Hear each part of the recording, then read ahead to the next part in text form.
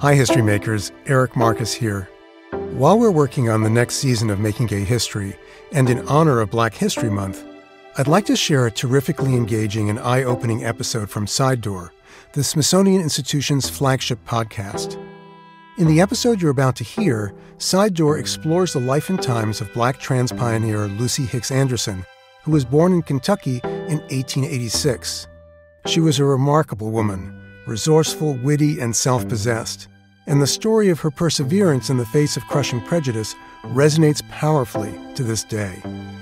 I'll let Lizzie Peabody from Sidedoor take it from here. To find more episodes, go to si.edu/Sidedoor or wherever you get your podcasts.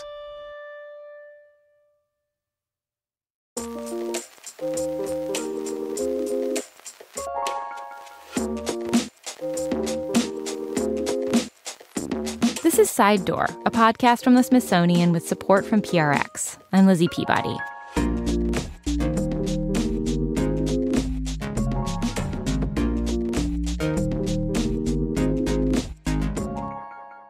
Picture a courtroom.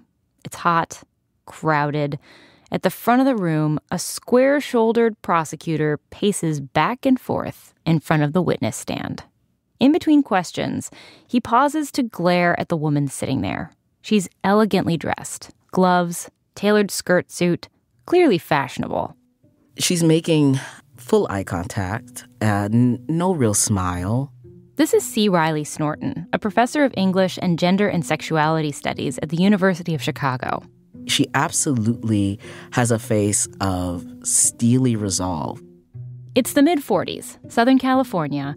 The woman on the stand is Lucy Hicks Anderson, a philanthropist, award-winning cook, and socialite known for throwing the best parties in Ventura County. And now, she's on trial for lying about her gender. The prosecutor is trying to prove that she cannot be a woman. He asks, "Do you ever wear a wig?" Lucy says, "If I think I look better with a wig, I do." The court chuckles along with Lucy's quip. The prosecutor regroups, pauses, looks at her marriage certificate and asks another question. "You were married," he says, "to a Mr. Clarence Hicks. Was he a man?" And Lucy replied, "Well, he's supposed to be." And I just think about that reaction as kind of quintessential. I was like, we could see that, we could hear that in a sitcom today. Yeah. Lucy was potentially facing years in prison, but she was a cool customer, unflappable. The prosecutor didn't let up, though. He tried again, this time thinking he had a question that would finally fluster her. He asked, "What part of your body do you consider feminine?" And she, for the kind of audience of the judge and the jury, says, for one part, I'd say my chest. And she reveals her chest to the courtroom. She flashed the courtroom? She flashed the courtroom. Indeed she Wow. did. Yes. What a move.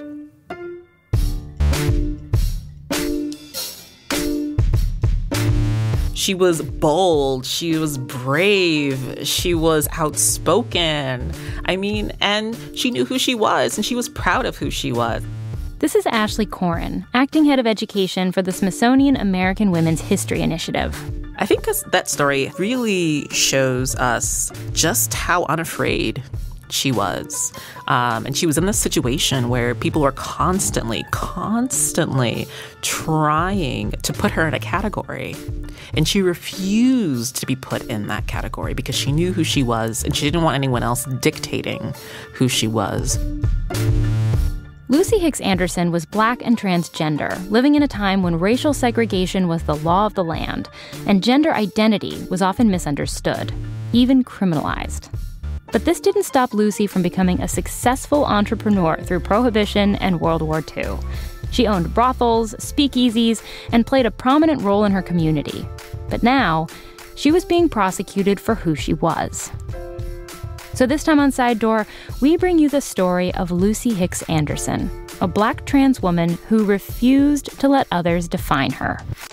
What did the jury ultimately decide? And what does her court case, and the publicity around it, say about our country's long history of misunderstanding gender identity? That's coming up after the break.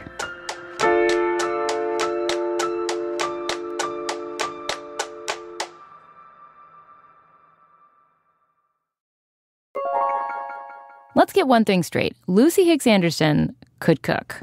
I was recently asked if I had the opportunity to eat with anyone in history, who would I sort of invite for a meal? And my answer was, actually, I can't cook and I shouldn't be cooking for other people, but I would love to have been able to sit down at Lucy Hicks Anderson's house to be able to enjoy sort of one of her feasts. This is Ashley Corrin again. She says Lucy probably learned to cook the way many women did in the late 19th century, from her parents and grandparents. She's from Kentucky.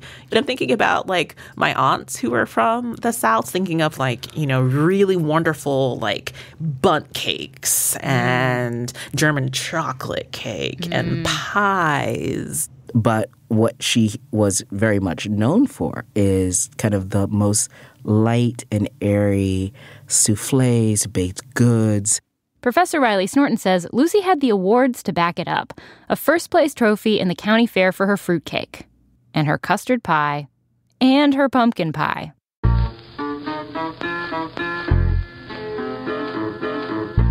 Lucy was born in Kentucky in 1886. She was raised in a small rural town in the center of the state called Waddy. Snorton says she was assigned male at birth, but she lives actually in the gender that she preferred from her childhood on, and is recorded as saying that her mother was incredibly supportive of her. When Lucy's mother took her for a checkup at age 9, the doctor encouraged Lucy to live as a woman. Lucy's mother said, "There's nothing to do. You're a girl, and you're not like other little girls." She was wearing dresses as a young girl, certainly by the time she hits her teenage years. We don't know a lot about what it was like to be transgender at this time because there aren't many historical records from a trans person's perspective. Some transgender figures in history kept their identities so hidden that their children didn't know that they were trans until after they died. But Lucy's story, at the very least, gives us a unique window into one person's experience. When she was 15 years old, she left Kentucky. We don't know why, but Snorton has some theories. What we know about trans experiences in all kinds of communities, particularly ones in more rural areas, is that even as there are sites of robust support, there may still seem like there's more living to be done. Lucy moved all over the country. She met her first husband, Clarence Hicks, in New Mexico. When that marriage ended in the late 1920s, she moved to sunny Southern California, to a town in Ventura County called Oxnard. This is not Los Angeles. I think it's very important to recognize that Oxnard, California is not Los Angeles. It's not San Diego. It's not San Francisco. What is it like? It's just a small town. But Oxnard was home to a major sugar factory that attracted blue-collar workers from the surrounding areas and Mexico. When Lucy settled there in the 1920s, it was Prohibition, and she noticed the town didn't have many places for workers to spend their hard-earned money when the whistle blew at the end of the day. So Lucy, seeing an opportunity, capitalized. She seemed to be pretty successful during Prohibition. What was she doing during that time? She was doing a lot, some of which was not legal, which is fine. You know, we have to remember that Prohibition was a time where a lot of people were doing things that were not very legal. Lucy ran a speakeasy during Prohibition, serving plenty of Prohibition tea, as it was known. That means alcohol. And eventually, she branched out from speakeasies into brothels. By the 1940s, she owned several businesses in Oxnard, each of varying legality. She was always keeping a balance of legit and illicit I love that. streams of income. Yeah. Besides the brothels, Lucy ran a catering company that was wildly popular with the town's well-to-do. And so she kind of lived in a space between kind of wealthy elite circles and spaces of illicit economies that also kind of created mobility and survival. For example, when she was arrested one night for running her speakeasy, a prominent banker in town rushed to bail her out. This wasn't out of some sense of injustice. It was because he had a dinner party planned and Lucy was booked to cater it. He didn't want anyone else to do it. He wanted Lucy Hicks Anderson to host this party because he knew she would do a good or a great job. And I think that says a lot about her standing. We have to be very aware, right, of the racial dynamics of the particular time. But it also says a lot about the demand for Lucy Hicks Anderson as well. Lucy parlayed her skills as a cook and a madam to become a socialite, throwing the can't-miss parties of the day. People are clamoring for her food. They're clamoring to be a part of these parties. I mean, she must have really killed it. I mean, she really must have been throwing like the parties of the year. And she must have really understood hospitality. I like to try to imagine Lucy hosting these parties. In magazine articles, she's described as a thin, 6-foot-tall woman with a Kentucky accent who often wore lavish dresses and donned other enviable garments. A Time magazine article described her fashion as, "She wore bright, low-cut silk dresses from which her slat-like collarbones protruded, and she affected picture hats and high-heeled shoes. Her wigs were her pride. She had a long, black wavy one, a short, straight-bobbed one, and for special occasions, a shoulder-length job in red."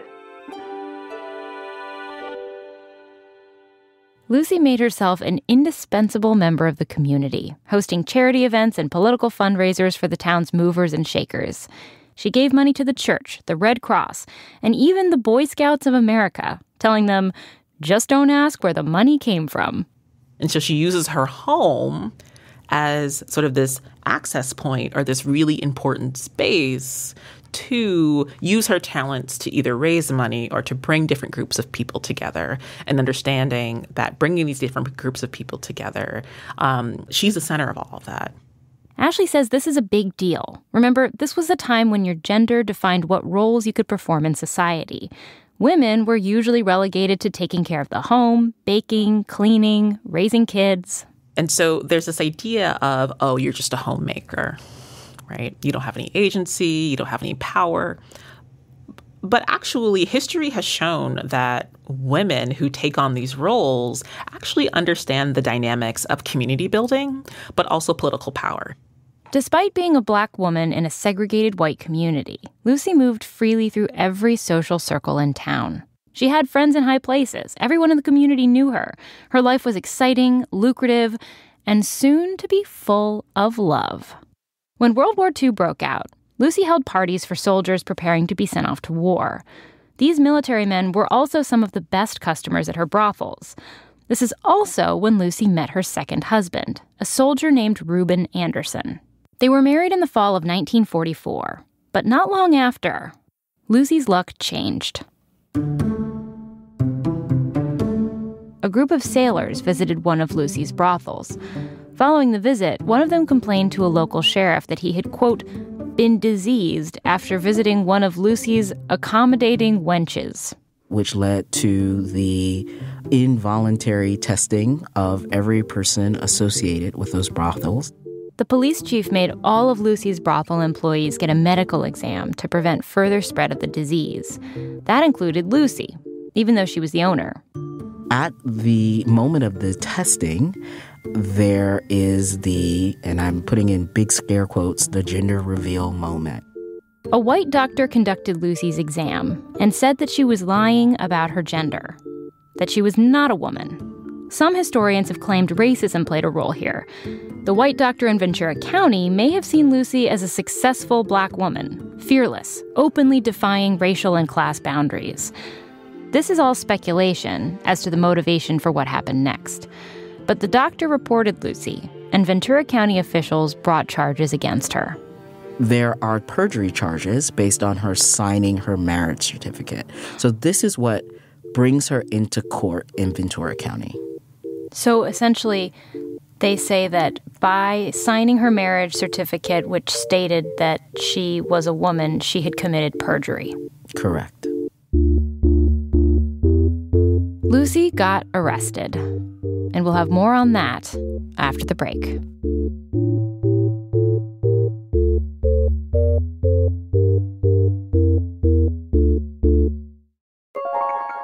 All the town was abuzz when the police arrested Lucy Hicks Anderson. Newspapers and magazines around the country also picked up on her case, reporting on Lucy's story as though she were a punchline, writing pejorative headlines like, "The Madam Who Was a Man," and calling her a female impersonator.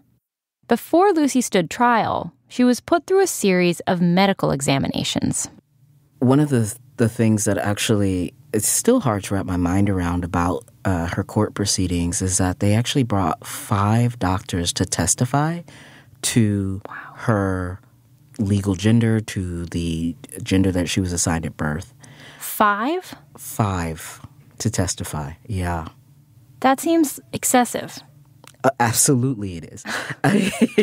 In some way, right? Like, I'm like, this is you protesting too much kind of situation. Yeah. It really doesn't seem as if you need 5 separate medical experts to testify to say that Lucy Hicks Anderson was male according to medical and legal definition. Snorton says at this time, the medical establishment and the government defined gender by physical characteristics, things you can see. To put it bluntly, things like breasts, a vulva, or a penis. Many people still mistakenly believe this today, and some legislators are working to return this to the legal definition of gender.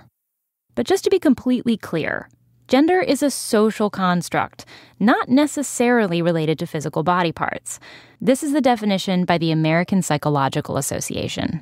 Gender is a person's deeply felt, inherent sense of being a boy, a man, or male, a girl, a woman, or female, or an alternative gender, which may or may not correspond to a person's sex assigned at birth.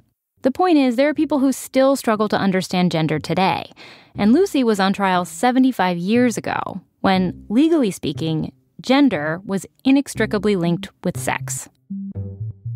To counter this sort of thinking, Lucy's defense attorneys came up with a hidden organs defense. They argued that Lucy felt so strongly she was a woman that she must have hidden female organs inside of her. Lucy even offered to donate her body to science after her death to allow scientists to search for these hidden organs. I think a lot about that defense as a way of critiquing the idea that gender is discernible by sight. News reports throughout the trial also conflated gender with what was discernible by sight, as Snorton says. They referred to Lucy by using masculine pronouns, portraying her as a man dressed up as a woman, not a transgender woman. Lucy weathered the media storm with steely resolve. In one paper, she's quoted saying, "I defy any doctor in the world to prove that I am not a woman. I have lived, dressed, acted, just as I am, a woman, and I'm going to die a woman." Lucy's lawyers argued that she had hidden organs. The prosecution argued that because of her physical characteristics, she could not be a woman. And when both sides rested their cases, the people in Ventura County thought Lucy could win. She was well connected to politicians and beloved by the community. People are like, well, she's indispensable. Like, she can't get caught up in this. But the jury thought otherwise. On December 3rd, 1945, they returned a verdict of guilty, which was reported throughout the nation. Her sentence, a small fine and 10 years probation. There's a kind of sense at the end of the Ventura County proceedings that, perhaps Lucy Hicks Anderson would just continue on. But Lucy's legal troubles went from bad to worse. Remember her husband, Sergeant Reuben Anderson? He was in the military, and she was receiving $50 a month for being the wife of a service member. So when the Army found out Lucy was a trans woman, they were like, no way. Both Lucy Hicks Anderson and Sergeant Reuben Anderson were brought up on charges.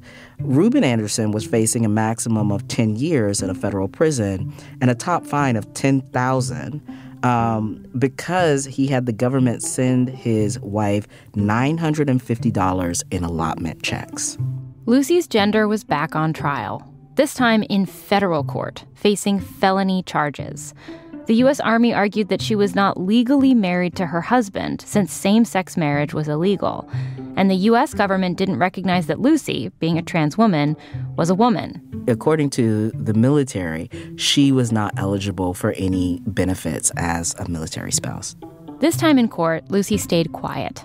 She didn't say a single word, not the whole time. It was an act of defiance. That image of her remaining silent in the courtroom, it's like refusing to deny herself. Exactly. Precisely. To refuse to corroborate that story, right? The only words Lucy said were her plea, no contest. The court invalidated their marriage, and Rubin was sentenced to 18 months in prison. Lucy was sentenced to a year in prison at a federal medical center in Missouri. She was banned from Oxnard and told she could no longer dress in women's clothing. Do we know if she listened? No, she didn't. and often people were told to no longer carry forward the quote-unquote masquerade. And in all of the instances of figures that I'm writing about, that, no one heeded that. That was an impossibility. Yeah.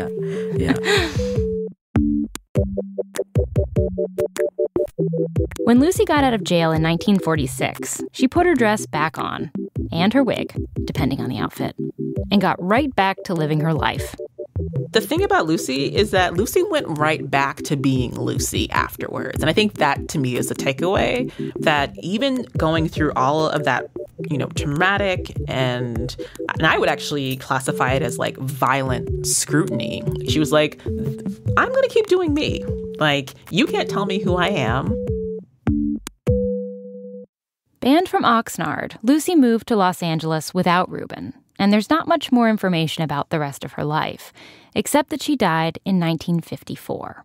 Ashley says that's both disappointing and comforting, because we don't know how Lucy's story ends, but we know she didn't end up back in court. Unfortunately, criminal records are the only way we know about many trans pioneers like Lucy Hicks Anderson, Mary Jones, Joseph Lobdell, Frances Thompson. The list goes on. I mean, that's something that's pretty bittersweet because on the one hand, there's documentation. We do have documentation available. But on the other hand, the documentation is related to something that is incredibly painful in these people's histories, which is the law being used to regulate people's bodies and identities, the law being used to invalidate people's identities, and just their right to live their lives freely. Trans people have always been here, even if our histories have failed to record their stories or purposely erased them. And that's why Ashley Corin is tracking down stories like Lucy's, because not a lot is known about LGBTQ plus people in American history prior to the 1960s. And the soon-to-be-built Smithsonian American Women's History Museum will include stories about these historical figures. Traditionally, particularly when thinking about women's history, while there are tons of information about lesbian American subjects, there's not a lot of material on trans or transgendered people. And so I really wanted to make sure that even if we didn't have an object of this person in the collection, that I wanted to create something that I could share with the public. Professor Snorton says Lucy's story is just as relevant today as it was 75 years ago. The law is still being used to regulate gender identity. We tend to see our times as unique, but they're not. I think Lucy Hicks Anderson, as a Black trans pioneer, is remembered as a foremother, as an ancestor, as a possibility model. Lucy Hicks Anderson's story really resonates today. And the thing about Lucy Hicks Anderson's story, too, is that not only was she visible, but she wasn't hiding. She was trying to be a valuable member of her community. She wanted to be the center of her community. And I think that that's something that's really, for lack of a better term, dope about her. Is that, like, she was just like, I don't care. Like, I'm going to be me, and I'm going to be the coolest woman ever. And I think given what we know about the history of Black transgender people in this country, there's something that's so refreshing to know about the fact that somewhere in California in the 1940s, there was this Black woman cooking probably the best pies her community has ever seen, and just living her truth.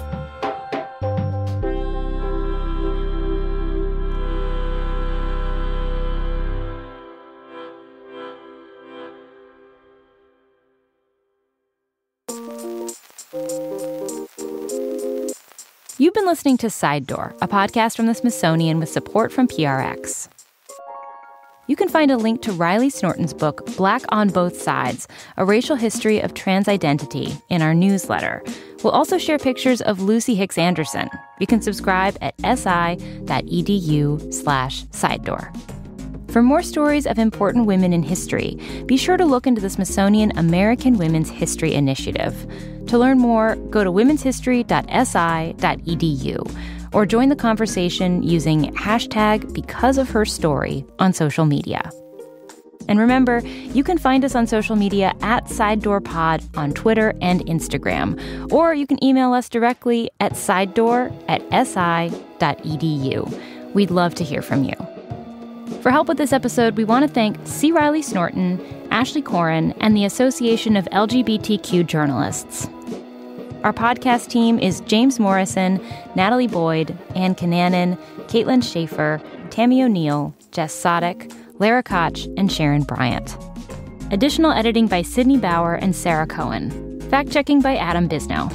Episode artwork is by Dave Leonard. Extra support comes from Jason and Genevieve at PRX. Our show is mixed by Tarek Fuda. Our theme song and episode music are by Breakmaster Cylinder. If you want to sponsor our show, please email sponsorship@prx.org. I'm your host, Lizzie Peabody. Thanks for listening.